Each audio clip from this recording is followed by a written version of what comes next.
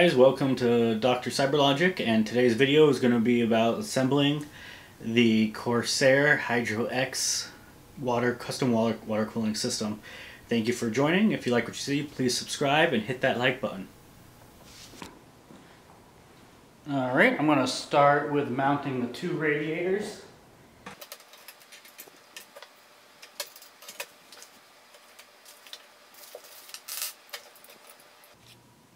Alright, now once we get the first radiator installed, we're going to install the second radiator. This one is going to be taking the place of my AIO, so that's going to be coming out right now. So let's take the AIO out.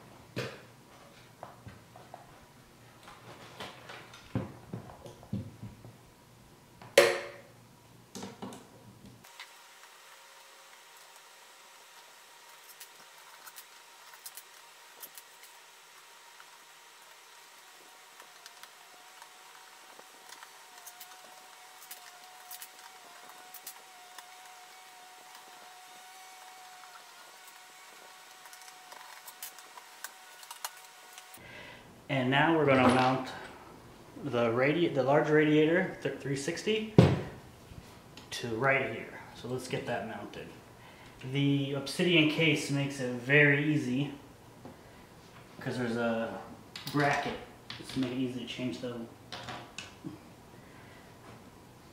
Part of the reason is because they make it so difficult to get the front off of it. And right there. So I'm going to do the two corners first.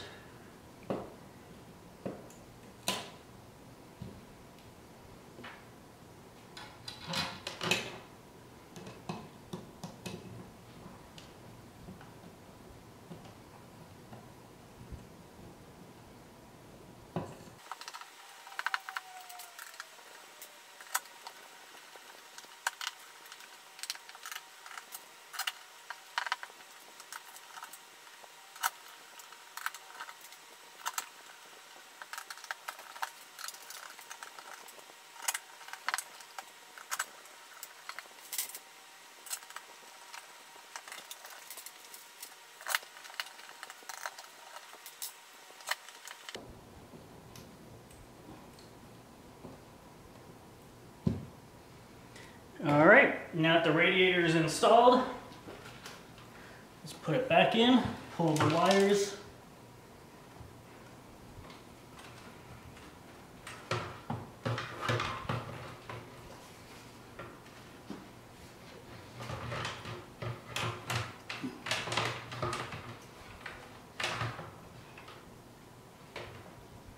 Line it up to the holes and reinstall the screws.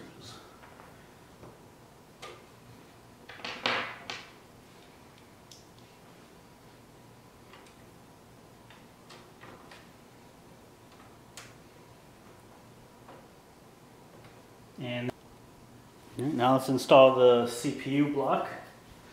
So make sure you get all the old thermal paste off of it.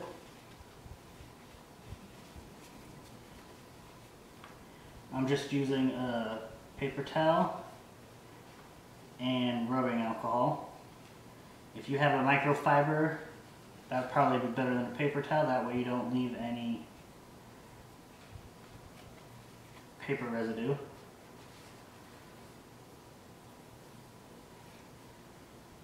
Okay, and once you get your CPU clean,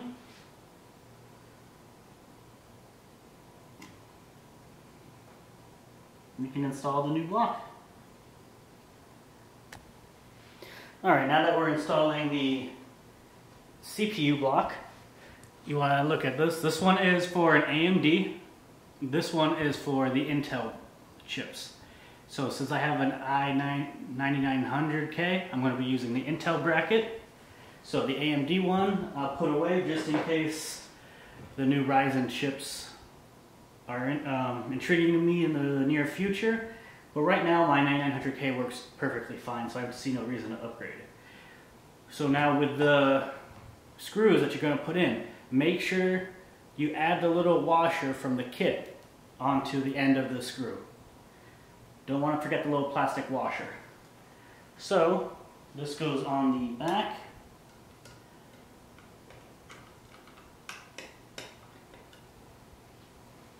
And that goes through the hole.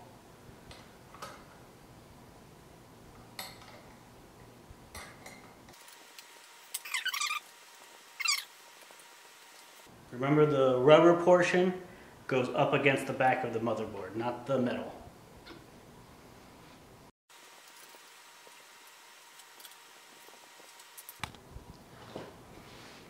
Once you have the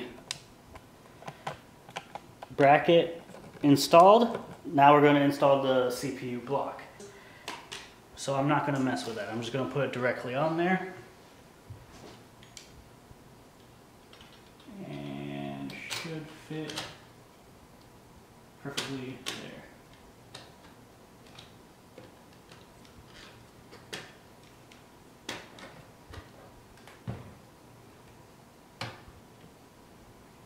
And there we go. When you put these back on, make sure the plastic black piece, the spring, and the screw top goes on next.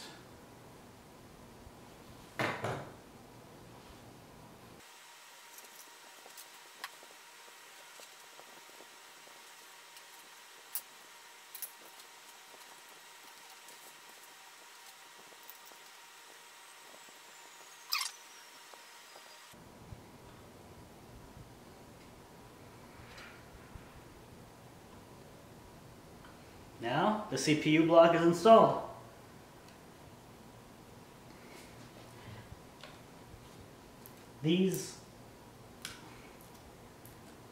The lighting cables from it, they can be daisy chained together. I'm going to do it in the back end, but this will connect to here. And then finally only one has to be connected to the lighting hub. This is much better than the AIO, since the AIO has a lot more wires and a lot more ways to make the wiring job look horrible in here. But this is looking great. Let's continue with the next step, which is going to be installing the pump. So now we're going to be mounting the reservoir pump combo directly to the radiator right here. For this, we're going to attach the radiator mounts with the round thumb screws. And it should screw right in. So you're going to do that all four.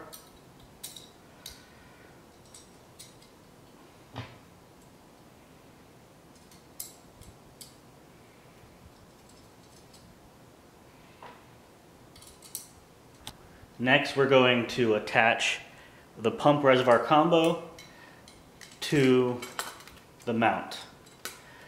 To do this, make sure you face these two facing out. You can use one as the outlet and one as the inlet, or you can use an inlet up top on the right side. The hole on the left is the fill port. And then you're just going to screw that in with the thumb screws.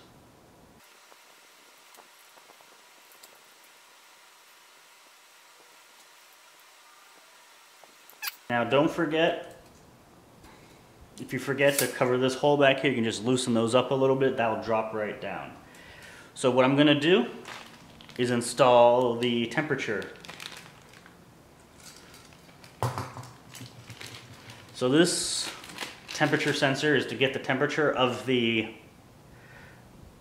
coolant. So just screw that in there. Screw it in tightly by hand. And then you can just move the bracket back up. And don't forget to retighten the bracket.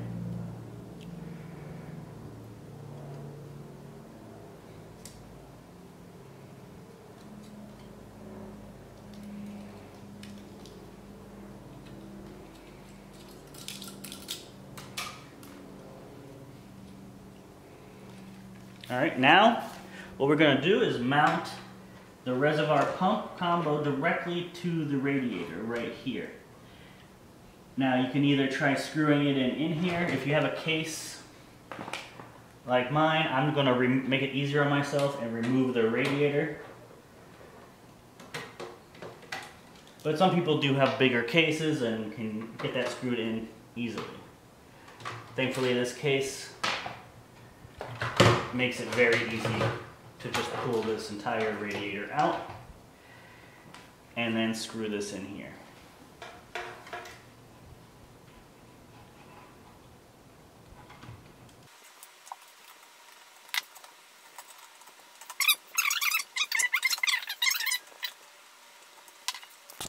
Alright, so I unmounted the radiator, the reservoir, just to show you that there's holes on almost every side. So I have the one hole for the temperature sensor I was showing you. This hole, before you even mount it, you're going to want to cover that up, just so you don't forget to cover that hole up. Right there. Use the provided turnkey and tighten that as much as possible by hand. You don't want any leaks.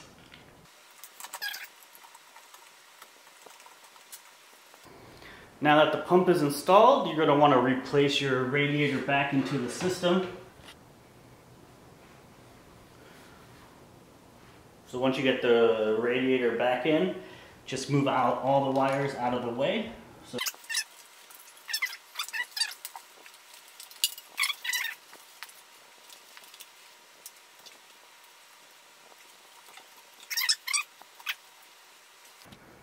So make sure you put a fitting in every single location that you're going to have one of the tubes go into.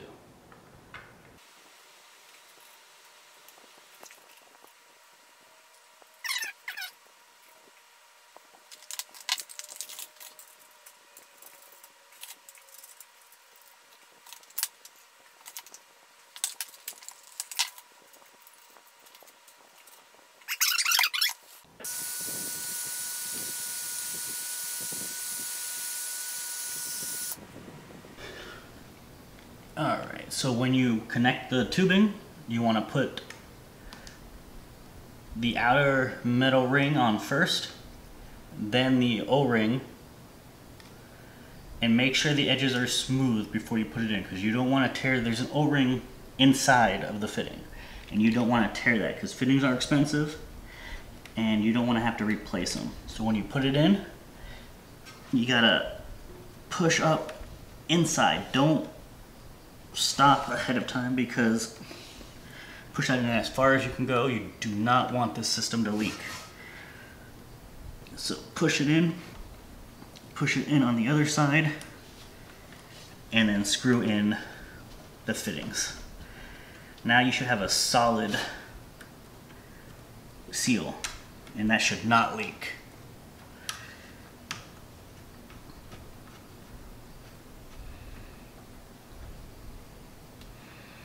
See, what I like about the PETG tubing, it has a little bend to it, so it doesn't have to be exact. It has to be as close to exact as possible, but you can get away with being a little bit off. All right, that's how you put in the tubing. Now let's continue.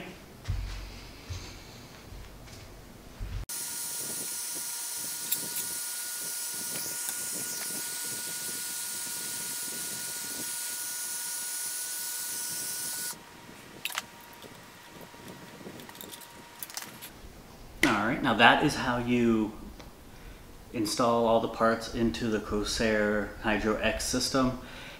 When doing the tubing, you're going to have some measurements that are a little bit off. even experts at this, they screw up sometimes. They miss an angle, or they cut too much off and they're not supposed to. So just make sure, if you do take my advice and get the tubing separately, just buy extra, just so you have enough in case you make mistakes. Especially if you're a beginner, you're gonna make a lot of mistakes. So let me show you the final product, and then my next video is going to be wiring. So please subscribe and like the video if you enjoyed it. So let me finish by showing you the final product. When the valve is closed, it's going to come this way around here through the graphics card into that radiator, out of the radiator into the CPU block, out of the CPU block over and into the radiator, and then back down into the reservoir. Alright, like I said, please subscribe if you liked what you saw, and hit the like button. You guys have a great day. See you soon.